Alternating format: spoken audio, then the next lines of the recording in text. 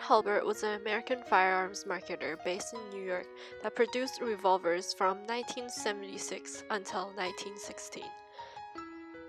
The firearms of the company are designed by Joseph Merwin, who joined forces with the Hulbert brothers. The Hulbert brothers also owned 50% interest in the Hopkins and Allen Arms Company, which became the manufacturers for Merwin Hulbert firearms. During its 12-year lifespan, the company Merwin Hulbert had produced over 14 different revolvers. During the Frontier era, the Merwin Hulbert revolvers were considered not only as equal to the revolvers from Colt and Smith & Wesson, but is regarded by some as superior. The company became bankrupt after making 3 large shipments to Russia without getting any payment, and many other financial. In 1881, the firearm that I am going to focus on is the Frontier model. The Frontier model was a large-frame, single-action, and later double-action revolver produced to compete with the Colt single-action Army, 1875 Remington, and Smith & Wesson Model 3 revolvers. This model was made in 4 different variations. One unique innovation with the Merwin Hulbert revolvers was that the revolvers would open with a twisting action pulling it towards the side.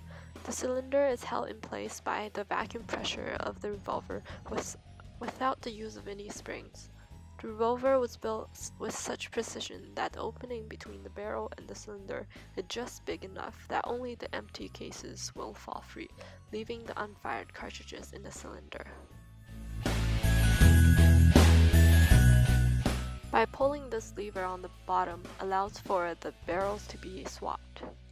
One of the main selling points for the Merwin Hulbert Frontier model is its ability to have different barrel length.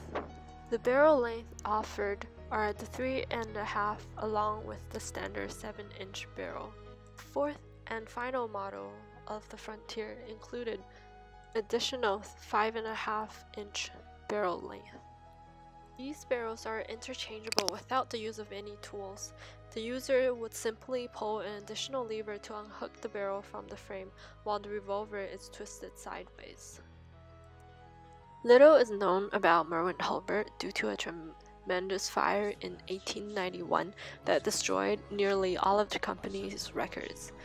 Merwin Hulbert usually were nickel finished because they were offered at the same price or lower than the blued version.